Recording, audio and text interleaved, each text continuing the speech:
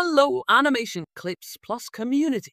After the first two films were distributed by Sony, Sega is now in the driver's seat, thanks to their acquisition of Rovio in 2023 for $775 million. And although Sony is no longer involved, familiar faces are returning to the project. John Rice, a co-director from the second movie, is back on the team, with industry pros from Rick and Morty, Bob's Burgers, and more. This third installment is shaping up with some serious talent. Marketing for the film highlights the continued adventures of Red and Chuck, although plot details are sparse. Sega's leaders see this as an exciting opportunity to continue expanding Angry Birds beyond gaming, capitalizing on its global fan base with new media adaptations. But do audiences still connect with the brand after all these years? Angry Birds once led the mobile gaming world, but its popularity has quieted down since its app's heyday.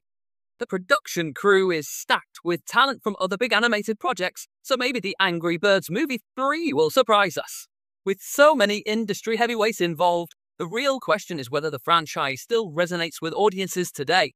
I'll be tracking this production closely, so hit subscribe for all the latest updates on animated movies and news. Thanks for tuning in to Animation Clips Plus. Let me know in the comments if you're excited about this return of Angry Birds or if you think this bird has flown.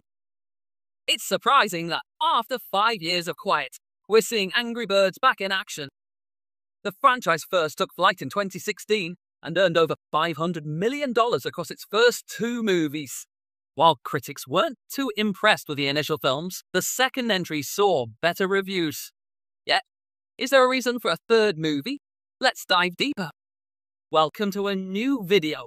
Today, we're diving into the twists and turns of the animation industry, where trends can shift unexpectedly, and even long, dormant franchises can spring back to life. Speaking of comebacks, let's talk about the third Angry Birds movie. Officially named the Angry Birds Movie 3, it's not the catchiest title, but it's been teased and has an intriguing backstory